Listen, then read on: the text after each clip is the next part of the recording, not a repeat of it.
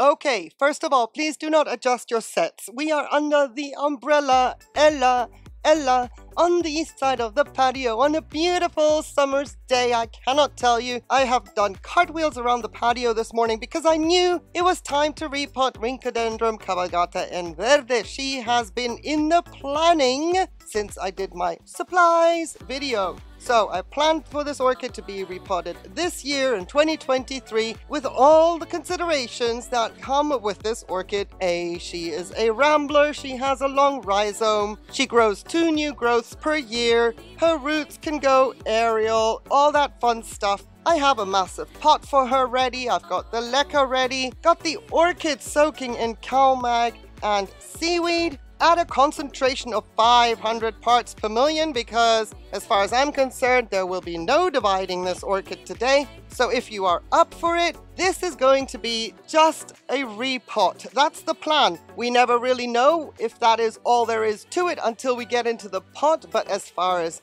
I can tell from where I'm stood, this should be a pretty straightforward repot. And I hope you stick around and join me for this.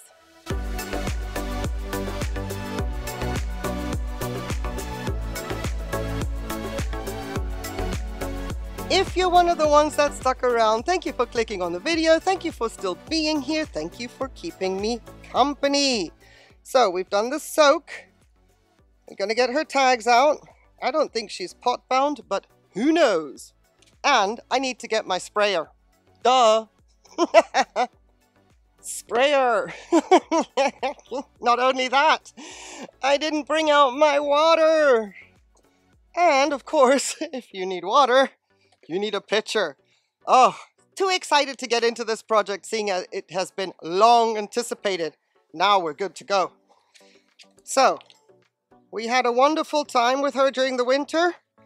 Thankfully, nothing, let's say, startled her too much. I am concerned about the very, very thin pseudobulbs, but I'm very happy to see branching of the root tips, so I'm gonna take advantage of that. This growth, this lead has never really bloomed for me.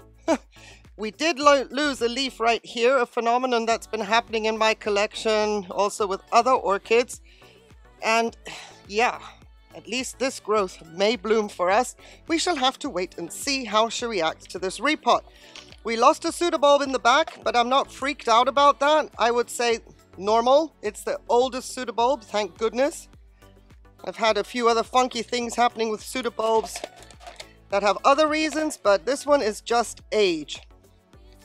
So as far as I'm concerned, she should come out relatively easily. She's been in this pot now 2 years, at least. Maybe even 3, but at least 2 years. And she's not that strong at the base, so I need to be careful, but I don't think I need to get my hammer out. She's not that tight. Whatever she's resisting is down with the microfiber. Oh, I'm so excited to get into this pot. As I repot, if you have any questions at all, is what you're seeing. If I'm not explaining something properly, if you're thinking, look at all those dead roots. Yeah, it's no biggie. Some orchids just dump their roots. And some people will say, well, that's the setup. And I will beg to disagree. Not in this case. This is just an orchid that does have the tendency of dumping her roots. And that is why we're going to deal with her today, but at least it explains the shriveled pseudobulbs. But you see this? Let me get you in. Who doesn't like a set of nice, juicy root tips? So, this is going to be all A-okay. Not bothered. Now, I do have a lot of fern roots in here. Clearly, ferns absolutely love semi-hydro. So if you have a house plant, if you like your ferns, but they don't do well for you, may I recommend semi-hydro, self-watering, and leca, because you can see that, yes, I've been weeding away, but you can see all these little black roots in here. All these ones, that's not dead steely. That is fern roots. And we just got a rogue leca bead, which I have to retrieve for reasons of a 4-legged furry friend who takes very much interest into anything that drops on the floor, even if it doesn't look like kibble. Okay. Now the only thing I'm trying to do is make sure that if I tease all the leca out where I can, then I don't have to be fussing around where do I aim my snips at, because we're going to go in radical. Ooh, this is going to be so satisfying. So satisfying. I love me a repot like this. This is what, for me, orchid dreams are made of. I'm not freaked out about dead roots. She says, and then watch in 6 months. But no, I hope not. I hope I don't jinx that just because I'm confident about the fact that these roots do what they do. This orchid has a life cycle, and roots have a life cycle of their own as well. But while we took off the dead pseudobulb in the back, let me make sure that it is clean, because we've had a few surprises in the past that I didn't suspect anything, and then booyah, quelle surprise. 'Tis clean, 'tis clean, 'tis a bit woody, that's to be expected, being that it is the oldest. So now I am just going to get you in a little bit closer and wash my hands. Let's give this a first little dose of cinnamon. It's going to get wet again, but we can be liberal, no matter if the powder goes everywhere. Of course, I'm being mindful of the root tips over here, but in the back, it's coming off. For the most part, it's coming off. I don't want to be too gung-ho about it. We'll see. Maybe this one is going to be completely different to the Cattlyanthus Siamese Doll Kiwi, where I left quite a bit of dead roots on for anchoring. Maybe we can just be radical with this one and make it one of those clean chop jobs. There we go. As long as I stay standing, we can do this. And let's be a little bit more careful, because even though they look nasty, there could be some viable ones in between. So we'll do the squeezy, the double test to make sure that they are in actual fact dead. And if the velamen comes off like that, it's a guarantee. But I did just cut a good root off, going by the assumption it's looking nasty. Well, as with many things in the world, looks aren't everything. This is going to be so satisfying. So I'm just going to go around the perimeter and take everything off to a certain height where it's clear that the lower ones are dead. So I can get in there, and we are going to clean this orchid off and free it from all the fern roots. If you've been with my channel for a while, you know I just can't stand these black things. Not that they're harming the orchid, it's just, you want it clean. You don't want those in there. And that will also eradicate maybe another one of them to come up this season. While during the summer I've been letting the ferns grow, but in the winter I do have to do weeding, and clearly I can't get the root ball out, otherwise I'll be yanking good roots out at the same time, so you don't want to be doing that. So it's a good time to get in there and deal with them. You know what? I would so appreciate a like, a subscribe, a share, all that fun stuff that YouTube needs to have so that the algorithm will eventually find my channel. I feel as though I'm in the black hole, in the cybersphere of YouTube. I feel a little bit incognito over here in southern Spain. I would love to get my channel out to a bigger audience, and if you could help me do that, thank you so much. I really appreciate that. Look at this. Ew, mesky. Oh, I'm so in the mood to be radical. So we've got a light one right here, which we shall maintain, and we've got a very soft one here. Ooh, isn't this fun? I don't know about you, but I find such satisfaction. You've been looking at an orchid for a while, and you're like, yeah, come on you. show me that you're ready, and then it happens, and then it's a beautiful day on top of that. And except for the umbrella, I know it gives us sort of a sepia hue because it's a sand color above me, but I hope it's okay. I hope you can see okay. I didn't want to wait until later in the afternoon because that is when Ciliano comes out to play. So that looks like a root tip, but it's the steely up here. Yep, that's all dried out, so we'll just take it back for confirmation. Yep, we guessed that one right. And now we're going to be a little bit more careful because we're coming into the good stuff, as in root tips, etc.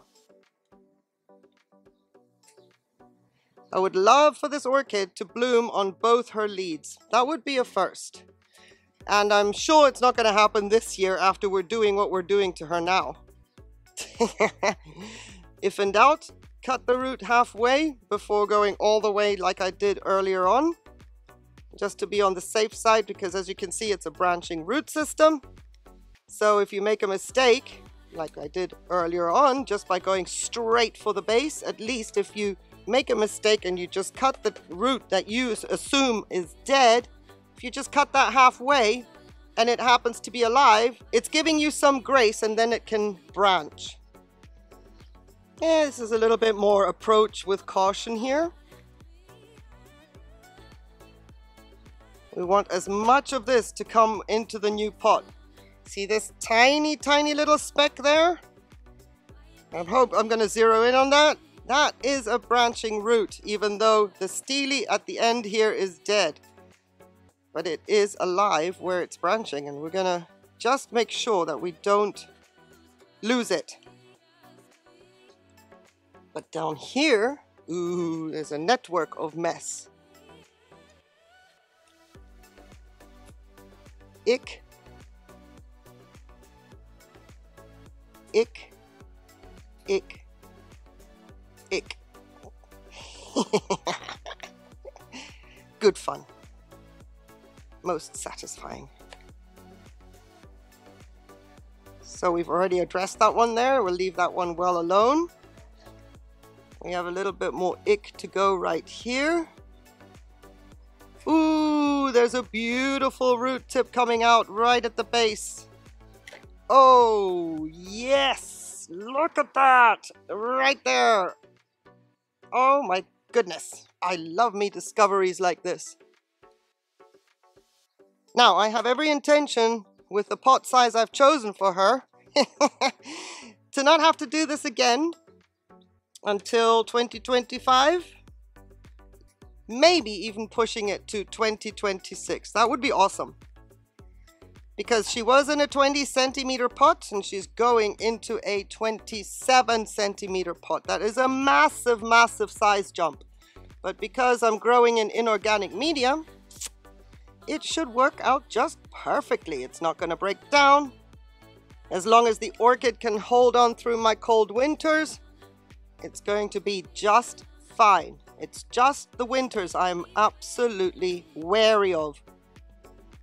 So at least she, in her timing for new root growth, is coming through clutch. Right timing is importante, especially seeing as I have a couple of months of nice warm weather as yet to go. And we can pump her up with some strength. Look at that. I'll just cut off the dead bit there.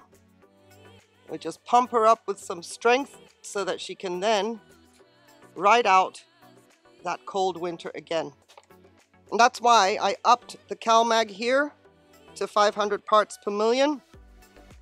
Now, her current root system, well, the one that she's going to be left with, is obviously not going to be absorbing that amount of nutrients. So I'm going to be piping back down to my 300 parts per million.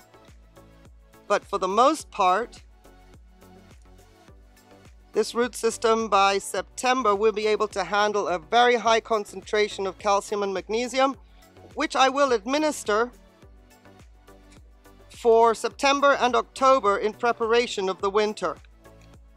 Low light levels, the magnesium will help, and then of course the calcium, just to make sure that no cells die back. You see the spotting here in the back of the leaves? That is cold damage right there in the back. So it had me freaked out. And it took out probably the leaf of the newest growth from last year while this growth started to mature, which was very upsetting. I was extremely concerned it was going to go the way my mailman have gone, and that weird growth just dying back on my Gulf green hair pig. Very, very freaked out, I can tell you. I'm not gonna be a hero here, but seeing those kinds of growths, if they come like that in the wrong position, that's no bueno. That is a cause for alarm. Okay, oh, we still have some back here.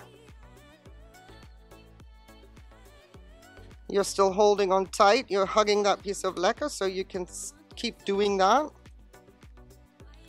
I have to be careful because there's no more cushioning. I've taken everything off that's like a nice little cushion for the root tips. All that is gone. So now we just have to proceed with caution around this area right here.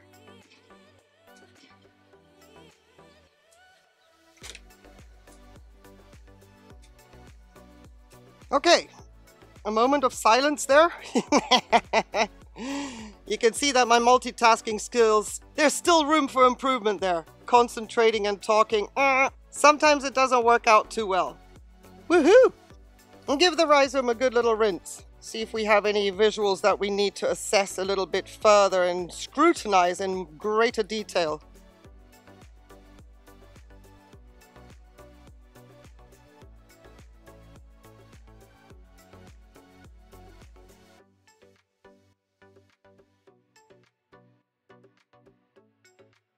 That's it for the clean rhizome.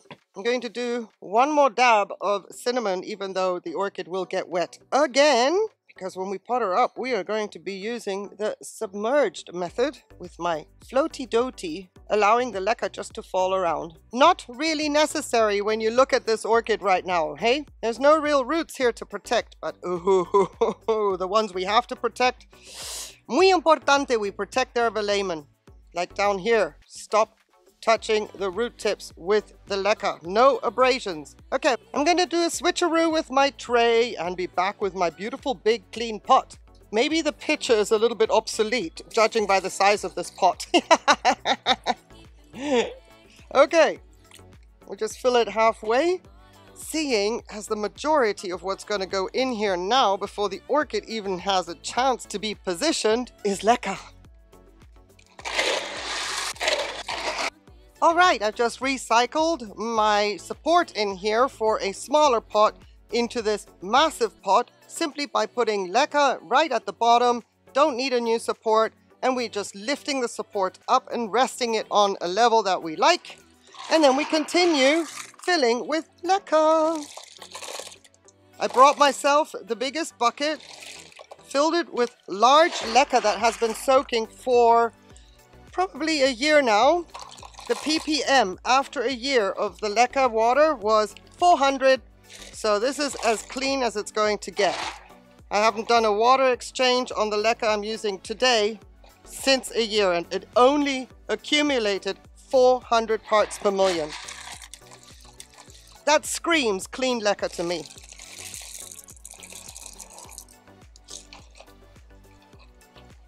Meanwhile, prior to this repotting project, I did, as a matter of fact, change the water out, because why not? Let's get it super duper clean. And the reason I chose this pot is because of my rambling orchid. The rambling format, the long rhizome. And I'm hoping that my intuition is going to work in the favor of this orchid and myself, because I want to use the diagonal of the pot. Something like that. Ideally, I want actually these roots to be going in.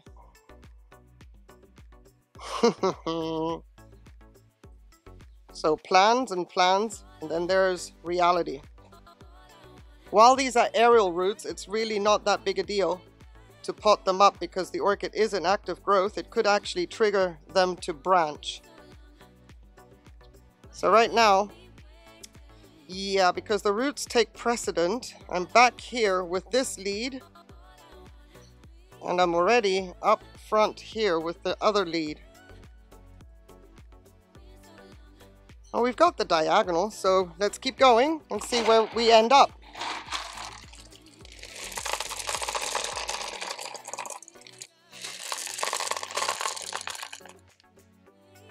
Make myself a little teepee over there. So while in the summer I don't have a problem with the rhizome being down with the leca, I do want to make sure that I keep an eye on that rhizome because I don't want to forget it's there. That's the only reason right now I'm taking the leca away from this area, just so that I make sure my eyes don't lose focus on that. This orchid has shown me by the spotting on the back of her leaves that she does not appreciate my cold temperatures. So I do not want to provoke any rot when the time comes. There's never a guarantee, but at least I can try to preempt something from happening just by being a little bit more vigilant. Okay, I'm going to be jiggling the orchid, so I acted too soon. I want no leca around any root tips. Not for now.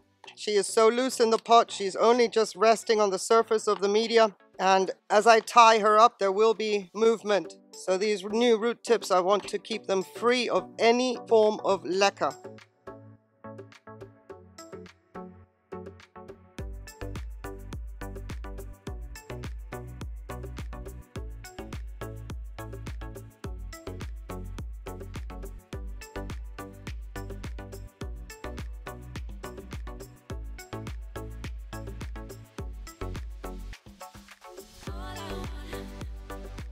I think we did well.